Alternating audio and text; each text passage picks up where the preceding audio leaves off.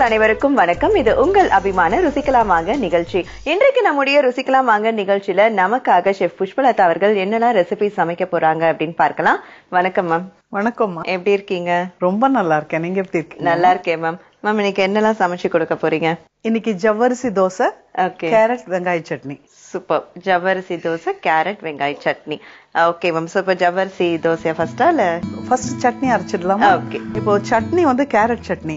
இது வந்து கேரட் வெங்காயம் காம்பினேஷன். இதுல வதக்கறதெல்லாம் எதுவுமே கிடையாது. எப்பவுமே நம்ம தேங்காய் போட்டு சட்னி அரைப்போம், இல்லைன்னா வெறும் வெங்காயம் அந்த மிளகாவத்தெல்லாம் வச்சு ஒரு காரமா ஒரு சட்னி அரைப்போம்ல, அது கூட அந்த காரத்தை கம்மி பண்றதுக்காக ஒரு கேரட் யூஸ் பண்றோம். அது கலரும் செம்ம சூப்பரா இருக்கும் அந்த சட்னி. முதல்ல அரைக்க ஆரம்பிச்சிடலாம். இதுக்கு நமக்கு தேவையானது, முதல்ல கேரட்டை துண்டு துண்டா நறுக்கி வச்சுக்கலாம். அந்த 2 கேரட்டை நான் துண்டு துண்டா நறுக்கி வச்சிருக்கேன். ஓகே.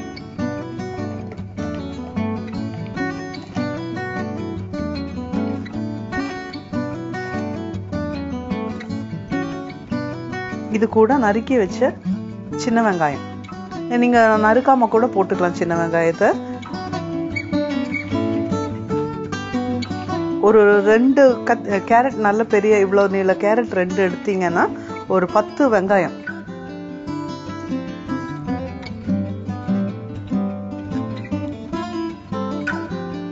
ஒரு மிளகா வத்தல்,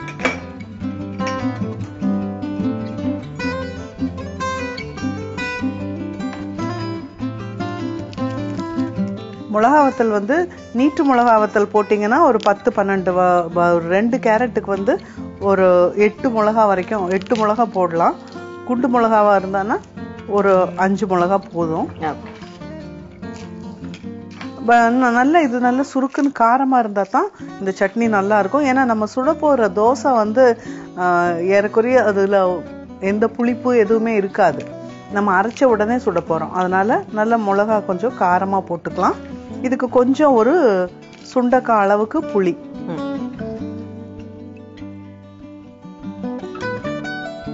இப்படி வச்சீங்கன்னா ஒரு சின்ன நெல்லிக்காய் அளவுக்கு புளி.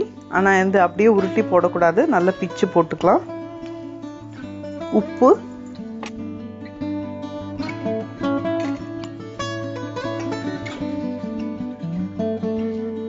தேங்காய் துருவல்,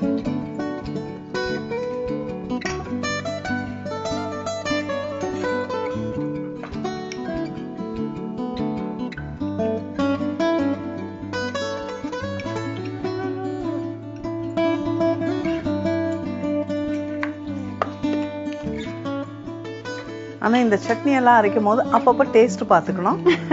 ஏன்னா அந்த காரம் உப்பு எல்லாம் கரெக்டா இருக்கா அப்படிங்கறது.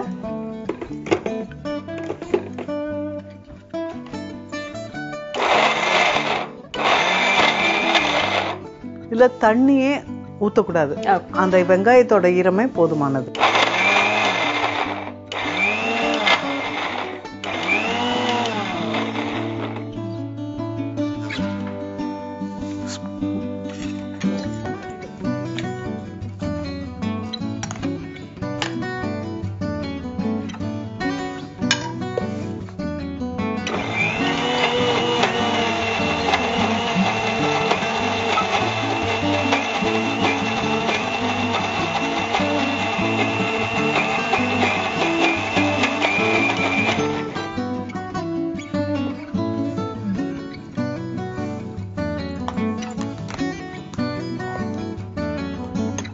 இந்த அரைக்கும் போது நம்ம வெங்காயம் தேவையான அளவுக்கு சேர்த்தோம்னா அந்த ஈரம் சரியா இருக்கும்.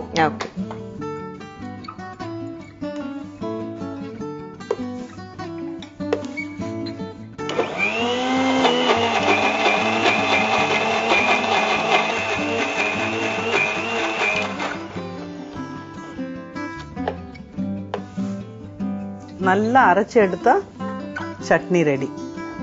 இது பாக்குறதுக்கு கலரே நல்லா இருக்கும். இது ஒரு கிண்ணத்துல எடுத்து வச்சிடலாம். கொஞ்சம் கூட தண்ணி ஊத்தாம, உங்களுக்கு அந்த தண்ணி பச கம்மியா இருக்குன்னா இன்னும் ஒரு வெங்காயம் சேர்த்துக்கலாம். அந்த வெங்காயம் சேர்க்க சேர்க்க அதோட காரமும் இருக்கும். கேரட்டோட கலர், இந்த காரம் நல்ல சுருக்குன்னு இருக்கும் சட்னி. ஏன்னா இந்த தோசைக்கு கொஞ்சம் சுருக்குன்னு இருந்தா தான் நல்லா இருக்கும். ஆமா. இப்போ சட்னி ரெடி. மேம் சட்னி வந்து முடிஞ்சாச்சு. ஸோ இப்போ வந்து ஜவ்வரிசி தோசைக்காக வெயிட்டிங். ஆமா, தோசைக்கு முதல்ல ஜார் எடுத்துக்கலாம். அதுல வந்து நம்ம ஊற வச்சிருக்கிற அரிசி ஒரு 1/2 கப் அளவுக்கு அரிசி எடுத்திருக்கேன். ஓகே.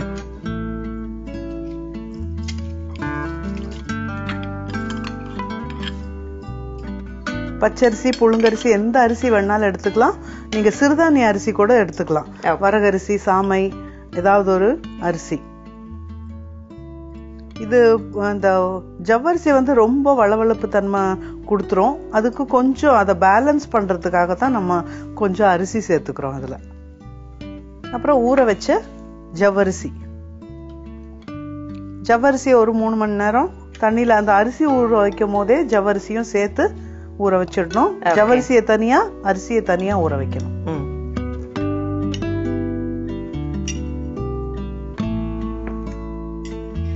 உளுந்து,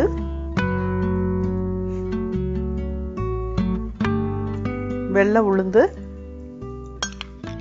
இதெல்லாம் உத்தேசமா போட்டா போதும். இல்ல அளவு அப்படின்னு வேணும்னா நீங்க வந்து 1 கப் ஜவ்வரிசி போட்டிருப்பீங்க, 1 கப் அரிசி போட்டிருப்போம். அதுக்கு வந்து 1/2 கப் உளுந்து, ஊற வச்ச உளுந்து. ஓகே.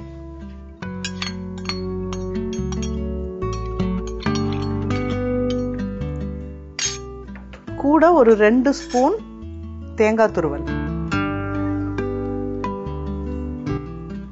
தேங்காய் துருவல் போட்டா கொஞ்சம் டேஸ்ட் நல்லா இருக்கும். ஓகே.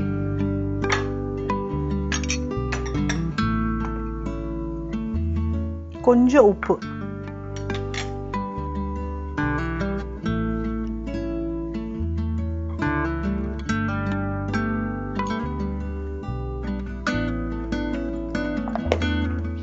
எல்லாத்தையும் ஒன்னா போட்டு மிக்சியில அரைக்கணும். இது கிரைண்டர்ல போட்டு அரைக்கிறவங்க அதுலயும் அரைச்சுக்கலாம்.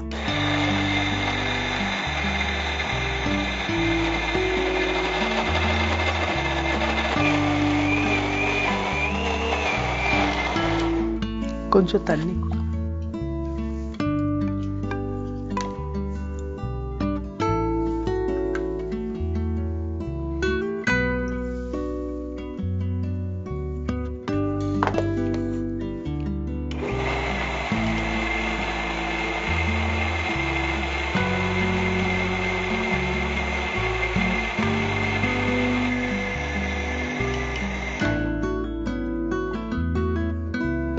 இப்ப மாவு அரைச்சிட்டோம். ஓகே. சோ இந்த ஜவ்வரிசி தோசை பத்தி சொல்லுங்க மேம். ஜவ்வரிசி வந்து குளிர்ச்சி. அதே மாதிரி வயிற்றுப்போக்கு இந்த மாதிரி இருக்கிற நேரத்துல ஜவ்வரிசியில கஞ்சி வச்சு கொடுப்பாங்க. ஜவ்வரிசி வந்து மரவள்ளி கிழங்கு மாவுல இருந்து செய்யறாங்க. அது வந்து உடம்புக்கும் நல்லது, நல்ல ஒரு சத்தா இருக்கு. அதனால ஜவ்வரிசி வந்து நம்ம பாயசத்துல மட்டும் தான் பார்ப்போம். இந்த மாதிரி அடிக்கடி சாப்பிடுறதுனால அது வயிற்றுக்கு நல்லது, உடம்புக்கு வந்து கொஞ்சம் குளிர்ச்சியை கொடுக்கும். அதே மாதிரி ஜவ்வரிசி வந்து நம்ம ஏதாவது ஒரு பொருளை வந்து இப்போ சூப்பு இந்த மாதிரி எல்லாம் வைக்கிறோம் இல்லையா, அந்த மாதிரி நேரத்துல வந்து நம்ம அது சூப்புக்காக கார்ன்ஃபிளவர் யூஸ் பண்றோம். இப்போ வந்து கார்ன்ஃபிளவர்லாம் ரொம்ப ப்ளீச் பண்ணி வருது அப்படின்னு சொல்றாங்க. அந்த மாதிரி இருக்கிற நேரத்துல நமக்கு தெரிஞ்ச ஜவ்வரிசி அதை வந்து நல்ல மாவா ஆக்கிட்டு அந்த மாவை ஒரு துளி போட்டா போதும். கொஞ்சமா தண்ணியில கரைச்சிட்டு நம்ம சூப்ல எல்லாம் சேர்த்துக்கலாம். அது வந்து அந்த ஒரு வளவளப்பு தன்மையும் இருக்கும். அந்த சூப்புக்கு ஒரு கன்சிஸ்டன்சி, நமக்கு ஒரு கஞ்சி மாதிரி ஆனா ஒரு கன்சிஸ்டன்சி இருக்கும் இல்லையா, அதுக்கு இந்த இது ஜவ்வரிசியை நம்ம உபயோகிச்சுக்கலாம். சூப்பர். ஏகப்பட்ட விஷயம் வச்சிருக்கீங்க. கொஞ்சம் தண்ணி கொடுங்க.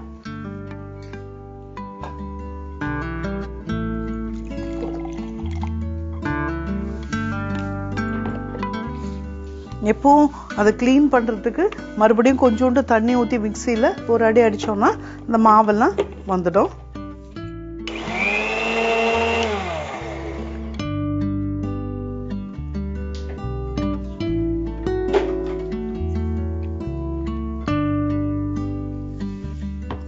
இப்போ மாவு ரெடி. ஊற மட்டும் வச்சா போதும், 10 நிமிஷத்துல இது ரெடி ஆயிடும். இந்த மாவை கலக்கிறதுக்கு முன்னாடி நம்ம அதை தாளிச்சு கொட்டிக்கலாம்.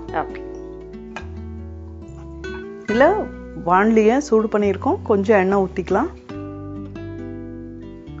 இந்த மாதிரி தோசைக்கெல்லாம் தாளிக்கிறதுக்கு வந்து கொஞ்சம் தேங்காய் எண்ணெய் விட்டு தாளிச்சோம்னா நல்லா இருக்கும். எந்த எண்ணெய் வேணாலும் தாளிக்கிறதுக்கு விட்டுக்கலாம். ஏன்னா கொஞ்சமா தான் நம்ம கடுகு அந்த உளுத்தம்பருப்பு பொரியறதுக்கு அளவா கொஞ்சமா எண்ணெய் விட்டா போதும். ஓகே. கடுகு,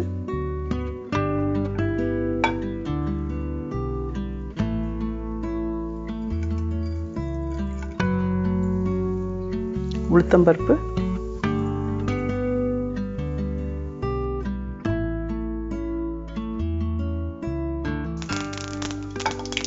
கொஞ்சம் கடுகு, உளுத்தம்பருப்பு, கொஞ்சோண்டு கருவேப்பிலை.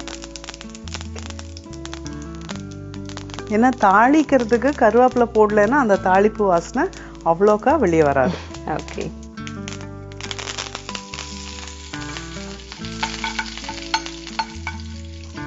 அவ்வளோதான். இப்போ தோசைக்கல்ல நம்ம சூடு பண்ண ஆரம்பிக்கலாம். ஓகே.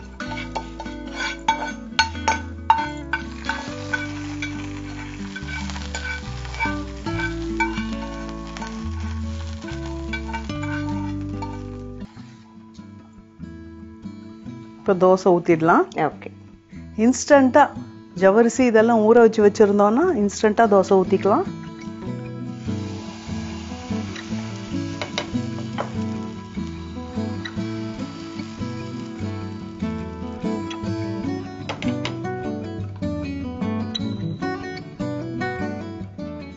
நீங்க இந்த மாதிரி தோசைக்கல்ல மட்டும் திருப்பியும் தோசை ஊத்தலாம். இல்ல எப்பவும் போல தோசை இப்படி திருப்பி ஊத்தும் போது உங்களுக்கு வந்து மேல வந்து ஸ்மூத்தா அது கிடைக்கும். நம்ம தோசை கரண்டியால தேய்க்கும் போது அது இது வந்து கொஞ்சம் மேல கொஞ்சம் எண்ணெய் போடலாம். சுத்தியும் கொஞ்சம் ஒரு சொட்டு எண்ணெய் விட்டுக்கலாம். இது எண்ணெய் தோசை கல்லுல இப்போ இரும்பு கல்லெல்லாம் இருந்ததுன்னா அந்த கல்லுலயே அப்படியே எண்ணெய அந்த தேங்காய் நார் வச்சு தேய்ச்சிட்டு அப்படியும் பண்ணலாம். இது நான்ஸ்டிக் கல்லுங்கிறதுனால இப்படியேவும் தோசை சுட்டு எடுத்துக்கலாம். இது வந்து ஒரு பச்சை வாசனையோட இருக்கும். அந்த அரிசி ஜவ்வரிசி எல்லாம் அதுக்கு வந்து அந்த மாதிரி ஒரு காரசாரமான புளிப்பான ஒரு சட்னி கொஞ்சம் சூட்டபிளா இருக்கும். ஏன்னா இதுக்கு சுத்தமா புளிப்பே இல்லை. நம்ம வந்து இதை புளிக்க வைக்கல. இதை புளிக்க வச்சு வேணும்னாலும் நீங்க தோசை ஊத்திக்கலாம். ஆனா இது புளிக்காமையே செஞ்சாலும் நல்லா இருக்கும். இன்ஸ்டன்ட் தோசை மாதிரி இது.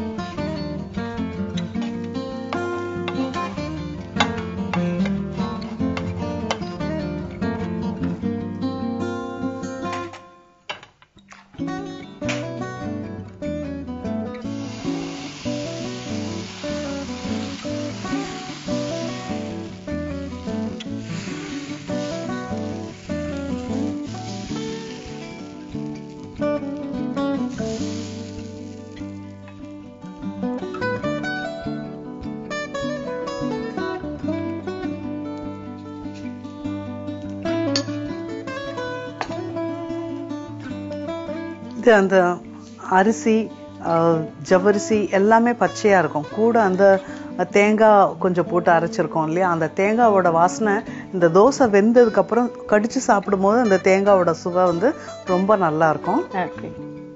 பொதுவா ஆப்பத்துல எல்லாம் தேங்காய் போட்டு அரைப்பாங்க இல்லையா, அந்த ஏறக்குறைய அந்த டச்ல வரும். ஆனா புளிக்காம இருக்கும். இத நீங்க லேசா வேணுனாலும் லேசா ஊத்திக்கலாம், திக்கா வேணுனாலும் திக்கா ஊத்திக்கலாம்.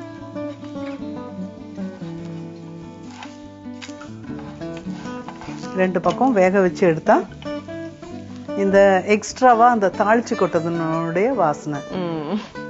தாளிச்சு கொட்டாம பண்ணீங்கன்னா கொஞ்சம் பிளாண்டா இருக்கிற மாதிரி இருக்கும். இப்ப தாளிச்சு கொட்டினீங்கன்னா கொஞ்சம் அந்த வாசனை நல்லா இருக்கும். இப்போ உங்களுக்கு தோசை சட்னி ரெடி. ஜவ்வரிசி தோசையும் கேரட் வெங்காய சட்னி. Thank you ma'am. ஸோ வழக்கம் போல இன்னைக்கும் புஷ்பலதா மேம் வந்து கலக்கிட்டாங்க. என்னடா டேஸ்ட் பண்றதுக்கு முன்னாடியே சொல்றேன்னு இல்லை, அது செய்யும் போதே தெரிஞ்சிடும் இல்லையா அதனுடைய சுவை வந்து எப்படி இருக்கும் அப்படின்னு சொல்லிட்டு. ஸோ இப்போ வந்து நான் டேஸ்ட் பண்ணி பார்க்குறேன்.